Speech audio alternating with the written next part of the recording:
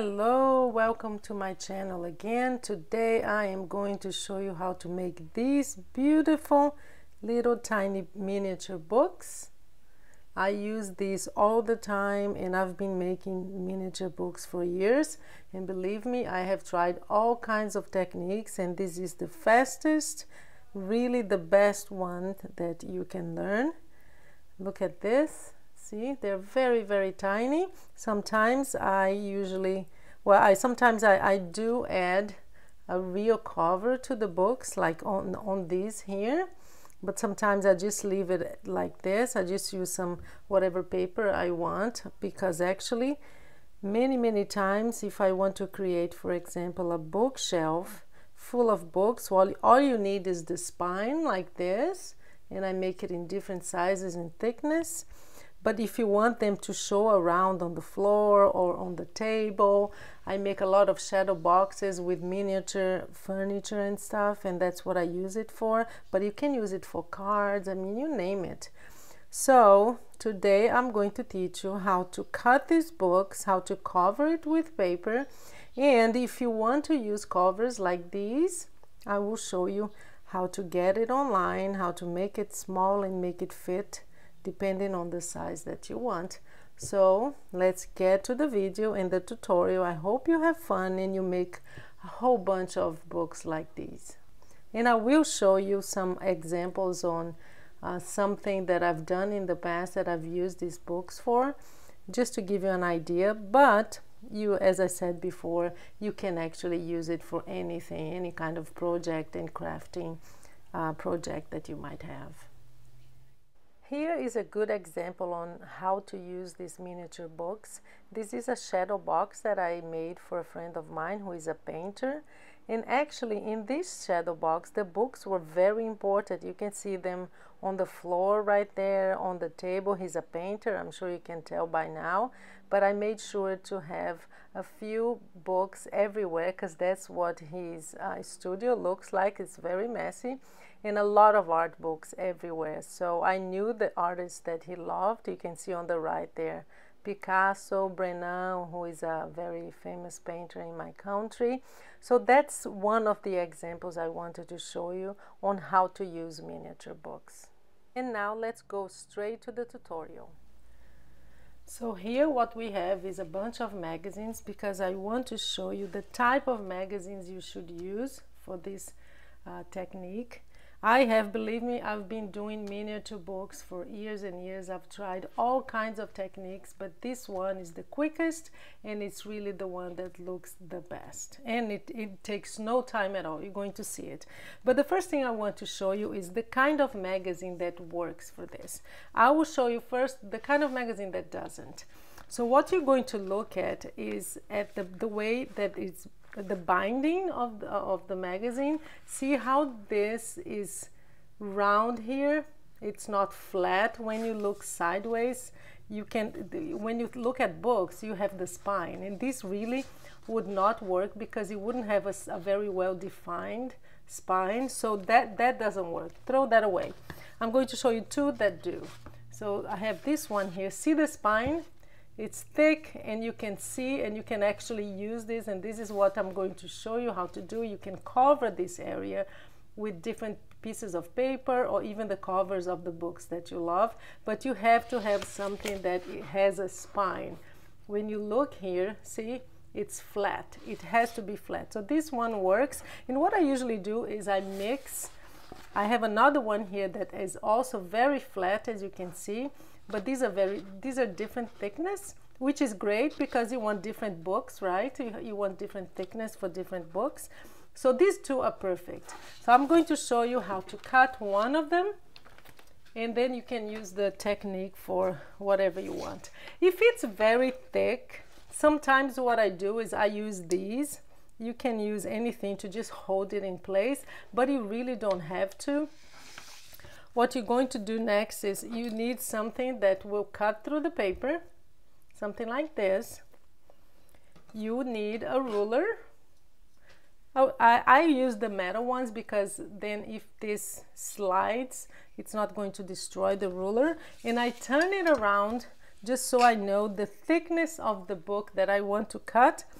Usually less than an inch, like 3/4 of an inch is kind of perfect, but it does depend on your project and what you want to do. So I use this to just line it up really well. See this? That's why I use this cutting mat, so that I don't destroy my table, but it's usually very helpful to just line up straight. So next thing you do is you're going to cut the paper, and you just go over it many times slowly. You don't have to do this with a lot of strength. Just make sure that it's straight. You don't want to bend this like this. Cut it very straight, because otherwise it won't look right at the end. So just keep cutting. I'm almost done here. It will take a few times depending on the thickness of the magazine, and you want to use something that's very sharp, and of course a cutting mat underneath, because you don't want to ruin your surface. We're almost done here.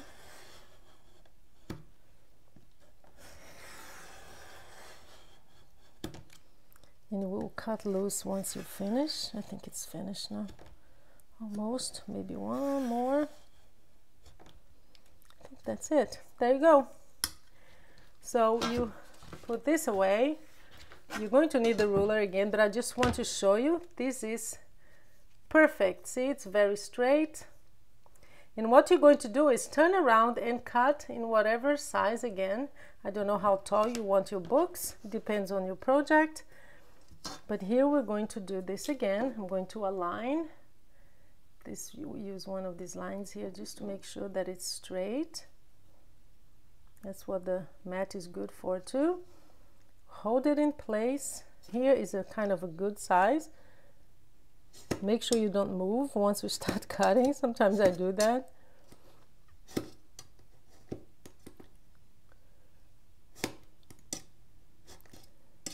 Going to take a few times too, especially the spine, because it has glue and it's kind of more difficult.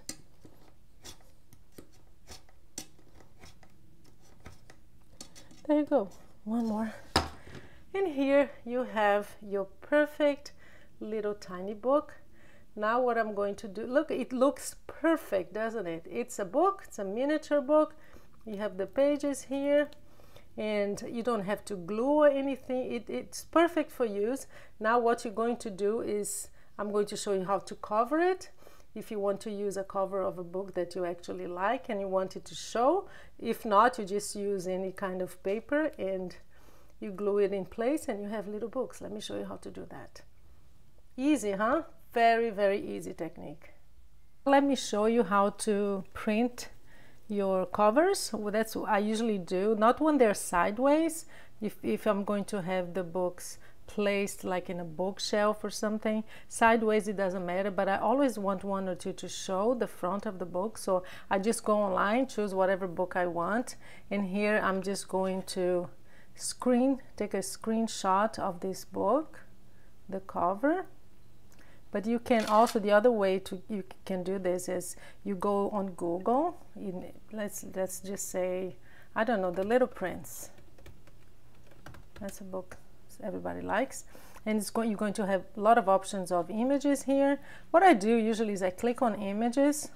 Let's say I like this one, I click there, and usually what you can do is save it as image. Save as image, and then you save wherever you want to go. What you want to do, let's see, I don't know, I'm gonna go on my desktop, Little Prince, and it's there. So what I do, because you need the measurement right, so you open your Word, get a new document here. I had one open, but that's fine. So there you go. I insert the image. I go to my desktop, Little Prince and the screen, they're both there. They're very big, but I know the size I want because I have measured the size of my book. So I just move them around a little bit, and I just make sure that they are the right size. It will depend on what you're using. I'm using Pages here, but if you use Word, here, image, and you can crop, and you just make sure that it's the size that you need. That will depend on what you're using. I know that for me the size I need is, let me click here. See, it shows when I move, so 1 inch. Now I need way less than that. So 1 inch height, no, it's even less. 7/8, 92, I guess. I think that would do it. What I usually do, just to make sure, is I click and I copy and paste, and I make some copies of one a little bit bigger, because I can always keep these, because what I do is I cut them and I make sure that I have different sizes. This one is a little bigger, this one I'm gonna make just a little smaller than the first. There you go. Yeah, is it smaller? I'm not sure. No, it's kind of the same. So I'm just gonna make it a little smaller, and I just copy and paste, and I make up at least 4 or 5 to see whatever works. And I can even use this for another one, and I'll do the same thing with the little prints. This is pretty much a good size here. Cut and paste, and you make different sizes, and you just cut the one. And sometimes it's better to have it a little bit bigger, because then you can just cut to the right size. There you go. Okay, and you just send this to your printer, and then I'll show you how to put it together. And I'm going to show you now also how to glue the paper and cut the right size to just place it around the book in whichever paper you have, in whichever color you need. Okay, so just send that to your printer, and I will be back. Now that I have them all cut, just so you know, I got 1, 2, 3, 4, 5, 6, 7, 8, 9, 10, 11, 12 books out of one spine, one magazine, 12 books. Good, that's good, isn't it? So let me just show you a few that I've already covered. I have 3 here. See, they're really cute. Look at that, both sides. The spine is very well defined. That's why you need that spine, see? And when you put them together like this, look how cute they look. And that's what you're gonna do, right, when you put it on a bookshelf. But sometimes, as I told you, you want to have one showing. So what I'm going to show you now is how to glue the paper, how to do it fast again, and then how to apply a cover if you want. These are the covers that I showed you. They're perfect. Look at that, very cute, different sizes. So it will depend on the one that I'm going to glue it on. Let's just put this aside. I'm going to show you how to cover the book. And one thing that I want to tell you is this is very flush, see, but sometimes they get, let me show you once. Yeah, they get very open like this. It depends on the way you cut, actually. So what I do when something like this happens, it's fine to have 1 or 2, but if that happens, I just open it up and I add some glue just to get rid of that problem, and you just press it and wait a little bit, and it will be much better. So yeah, see, it's much better. You just see the pages that need, see these 2 pages here, but this one is fine now, not a problem. So what you do is you cut strips of paper, of the paper you're going to use.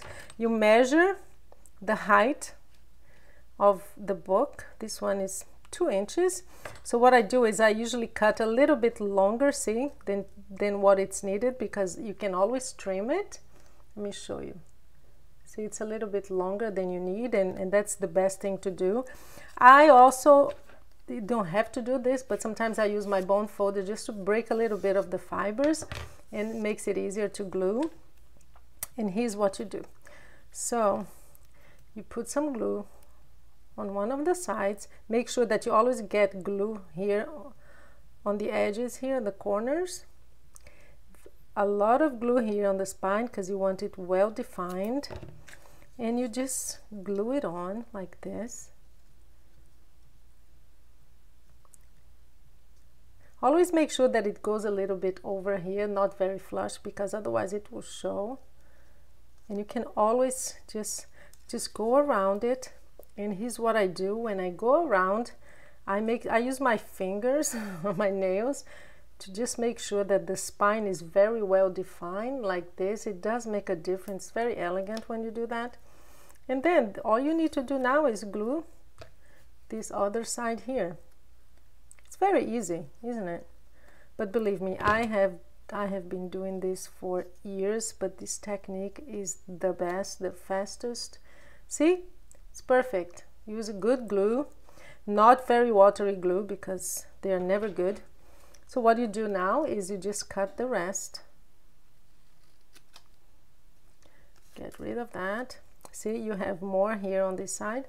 You just go around with your scissors like this, and you just cut it. Make sure it's flush. There you go. Perfect. There you have it. Your book is ready.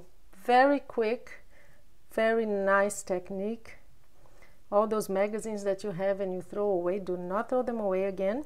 So now let's add a cover. Let's get the little prints. See, that's why I have different sizes, because you never know what you're going to need. This one looks quite perfect actually. So that's what I'm going to do. And because sometimes I'll show you why I have covers on some of them. Because on my projects, I always want some books to show. So there you are. This one's kind of perfect for this size. Have a little bit more here to cut. There you go. You have a little prints. How wonderful is that? So this one, and what I do this, the reason why I have some covers is that sometimes the project, what you need is you're going to put them sideways like this. And actually, if you use a paper that is easy to see, if you write on it, I sometimes write little tiny names of the books here.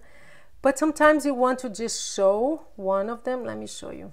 Let's say you have a shelf here and you have 3 books, but then you're gonna have one like this, or maybe on the floor. So whatever book you need, if sometimes you want to show some books, because for me, for example, sometimes I do it for friends and I get some books that I knew they love, just to show that I know what your taste is and this is really personalized for you, and you use the covers like this. Otherwise, you just use whatever paper you have at hand. Well, let me show you how many I got. 12 little books that I'm still going to cover, but now you know how to do it. Have a lot of fun producing your miniature books, and I would love to see your project. So anyway, thank you so much for being here with me. Miniature books, have fun, make your own, and thank you for coming to my channel again. Don't forget to subscribe and hit that like button, okay? Because it does help YouTube show us around and make sure that other people like you that are interested in crafting see my channel. Thank you so much.